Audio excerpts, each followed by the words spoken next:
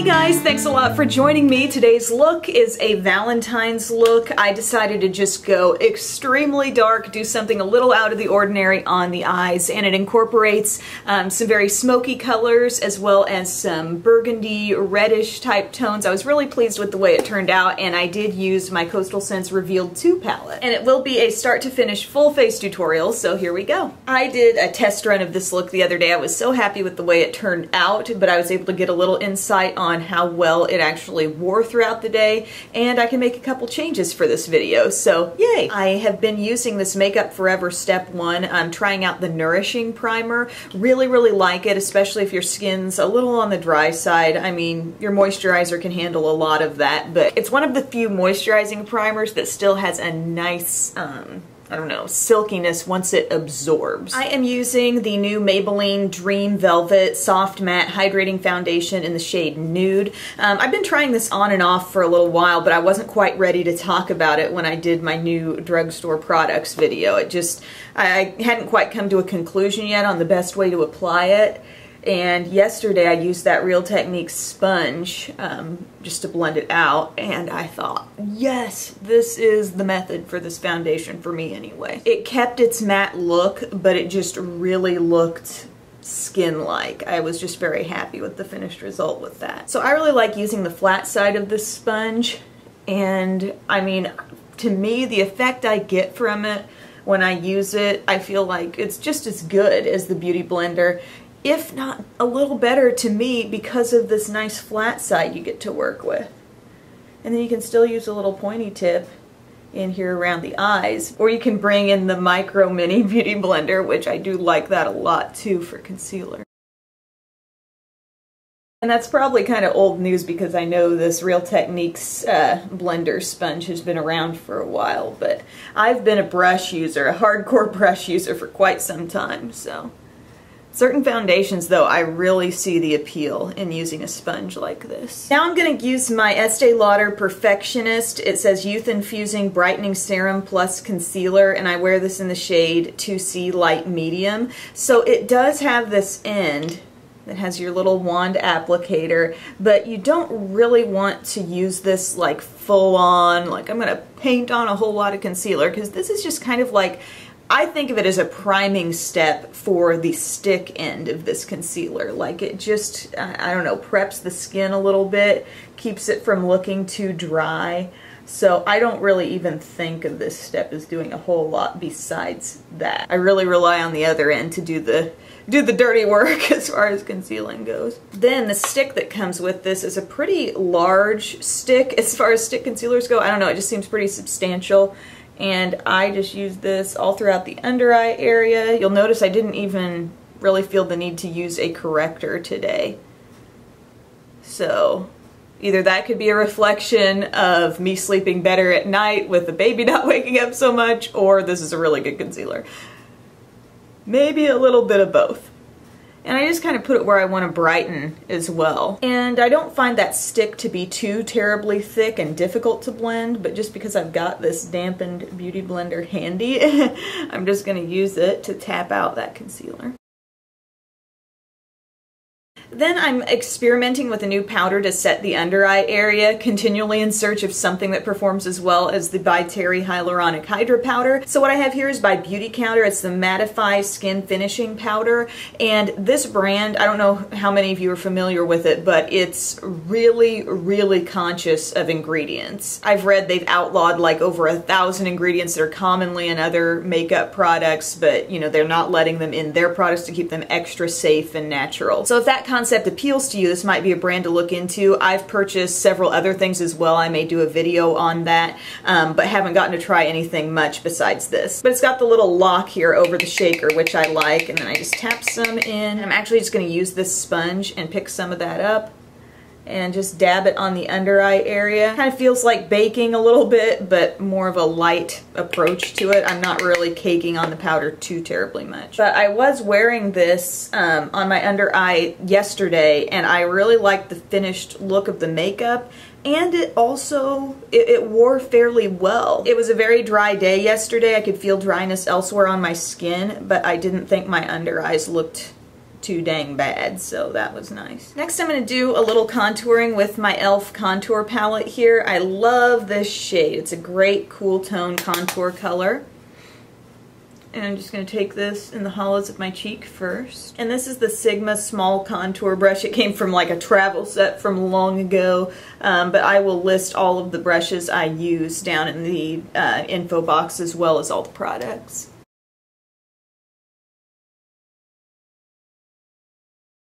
And for blush, I'm using this City Color Be Matte blush in the shade Sweet Pea. It's kind of a neutral type tone when you look at it, kind of a rosy neutral blush. I'm using my Milani blush brush.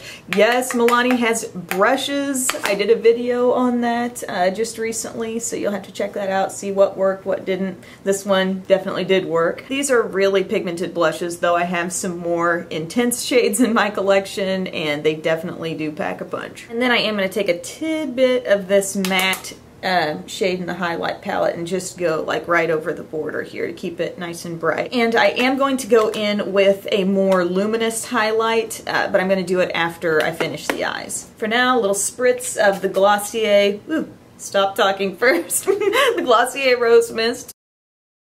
And then for my brows, I've been using this combo a lot from NYX. It's their Micro Brow in the shade Espresso.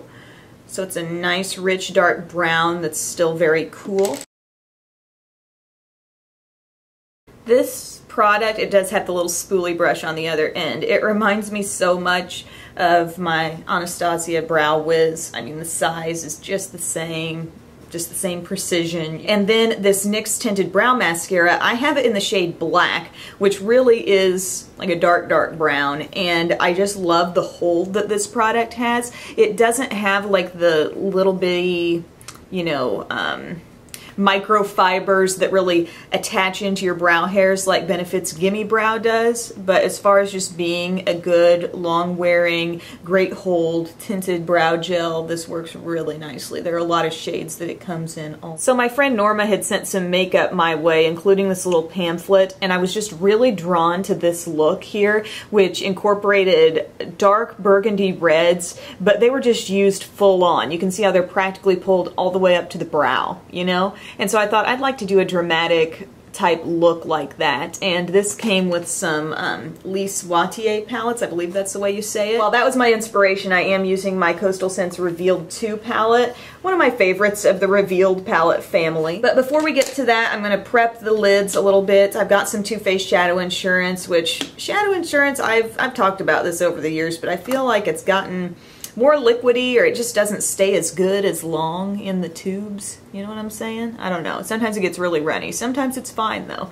But I'm going to apply that all over the lid and up into the crease.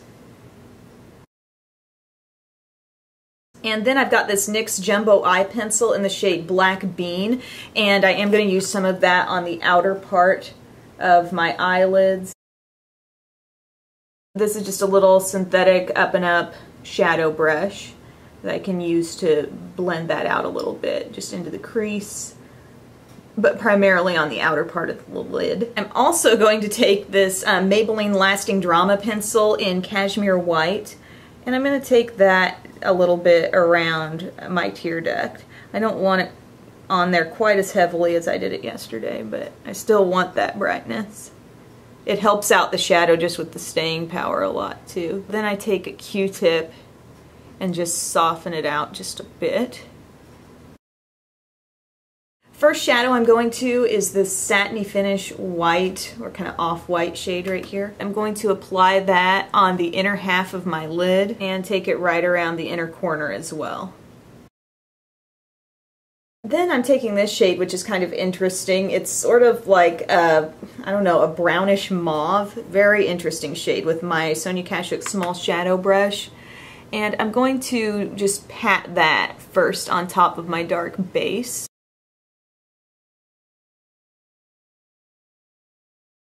Then for my crease, we're just going to be layering up the mauvey reddish tones. So I'm going to start with this shade over here, which is kind of a mid-tone matte. I'm just going to get that in the outer part of my crease first and just work it all the way inward. And as I blend, you know, slowly working it upward as well. Next up, I'm going to pull in this matte black, really nice black in this palette with my Makeup Academy 315. This is a very pinpointed brush. I can put the shadow exactly where I want it, and I do want it right here in the outer corner, and I want it to pull upward with a really nice outer V.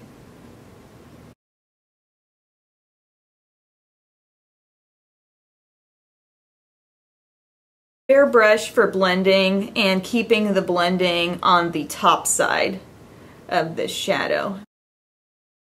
And here's where the magic starts to happen. I am taking this color right here. I do think it's kind of the brightest, boldest of the berry wine reddish colors here. I'm using my Milani blending brush to pick some of that up. And I am going to just take this on the border of that black and create a pretty intense reddish look right up here between the crease and the brow. And I realize we've all got varying amounts of space in this area. I have quite a bit of space there between my eye and my eyebrow.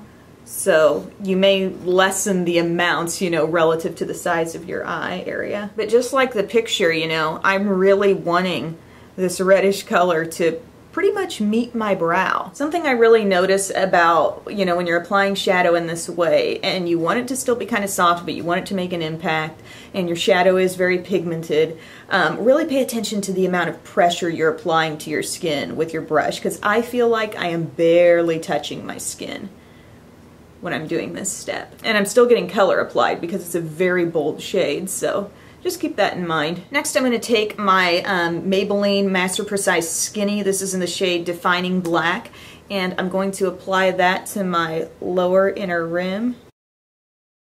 I'm also going to draw that down, like just between the lashes a little bit here. And I'm just going to use my smudger brush to go over that a little bit. That liner does set, but it gives you just a little bit of time to play with it. Then I'm going to use my pencil brush with this matte red that's a little less bright. I'm going to use that on the outer part of the lower lash line here.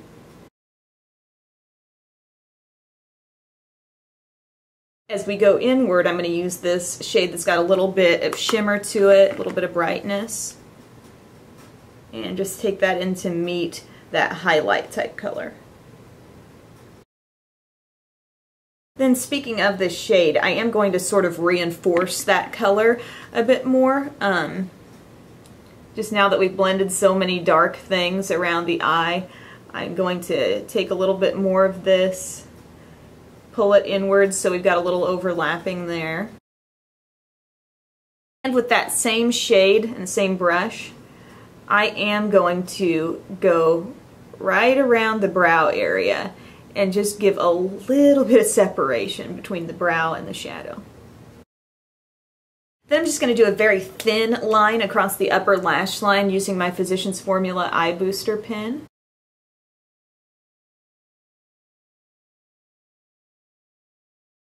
Then I'm just going to curl my lashes. I'll apply a little bit of this CoverGirl Plumpify mascara, not because I love it, but because I just have it, and I'm going to put on false lashes anyway, so might as well go ahead and use this.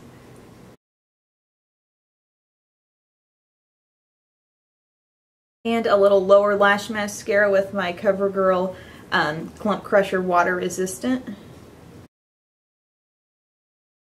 And these are the Salon Perfect 614, I believe that's right. Yeah, 614 false lashes.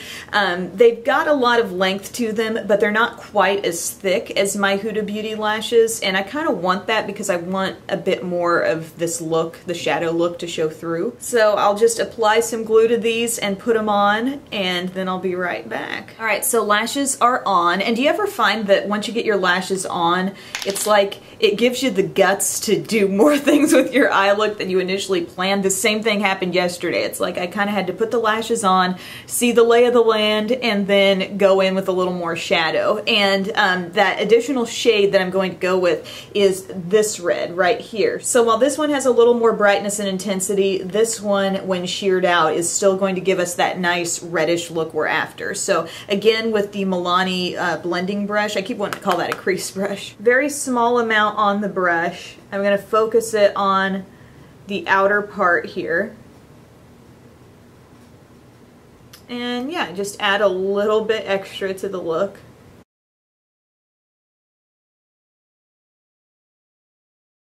Another thing I loved about this look in the picture was just the intense highlight coming off the cheek there. So I'm going to use my L'Oreal True Match Lumi. This is the one in Rose. I really love this highlight. Like, this was my favorite drugstore highlight for the Emily Awards featured on my blog. Picking up both of those shades with my Up and Up highlight brush, and I'm actually going to take the color closer to my eye than I normally do with highlight, and I really like the effect from that. It just creates such a contrast with this dark, dark eye. And bring it down onto the cheeks slightly as well.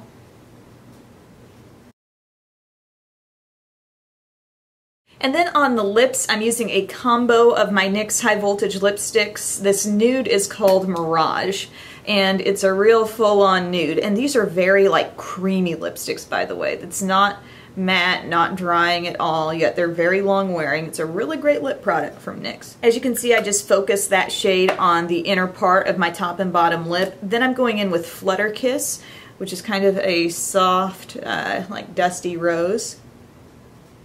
And I'm pulling that shade in from the outsides. They practically blend like glosses on your lips. It's interesting. It's not that I don't like the full-on nude sometimes, but I really am into the definition that something slightly deeper is going to give me. Plus, I just think this works with the eye really well. Alright guys, rollers are out. Here's the finished look. Very, very rich, deep, smoky eye, but a light lip. I'm really pleased with the way this look turned out. It's very dramatic. I do like pairing it with the lighter lip though. And I think whether you have a Valentine or not, whether you're doing anything remotely fancy for Valentine's Day or not, it's still fun to just get dressed up, even if you're around the house. How many days am I in full glam makeup just around the house? It's just for the love of the makeup, you know? So thank you guys for sharing in that with me. Thanks for watching, and I'll see you next time. Bye-bye.